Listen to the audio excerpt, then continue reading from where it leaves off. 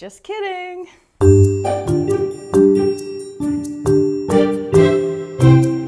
Hey, I'm Danielle Dufault and you're watching Animalogic. Although the common name is possum, possums are actually opossums in North America.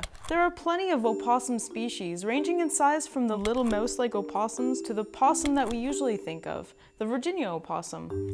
Opossums are North America's only marsupial.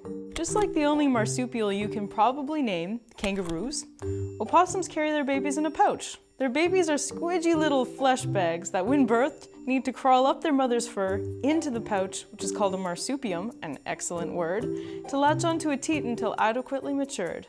It's a pretty disgusting process.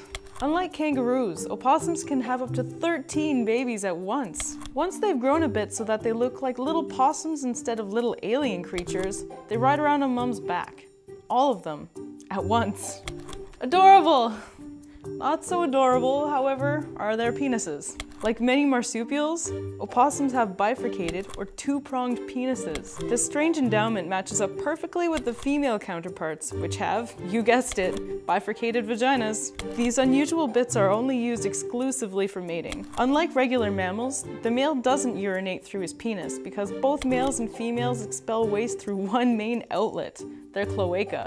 So despite their terrifying teeth, a rat tail, and a deranged-looking smile that only a mother could love, opossums aren't vicious creatures.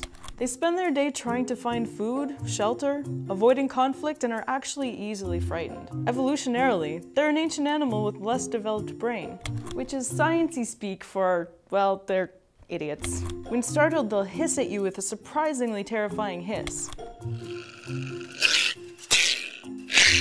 And if that doesn't work, they are ridiculously good at playing dead.